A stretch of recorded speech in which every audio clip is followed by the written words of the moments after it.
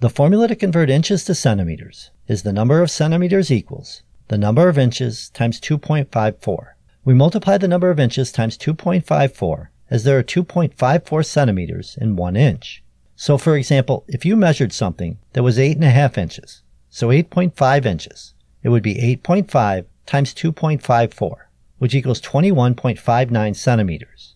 As a more complex example, if you measured something that was 4 feet and 7 3/16 inches, then we would first convert the feet to inches. There are 12 inches in 1 foot, so 4 feet would be 4 times 12, which equals 48 inches.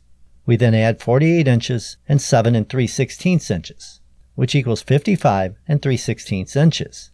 Next, we need to convert the fraction 3/16 to a decimal by dividing 3 by 16, which equals 0.1875.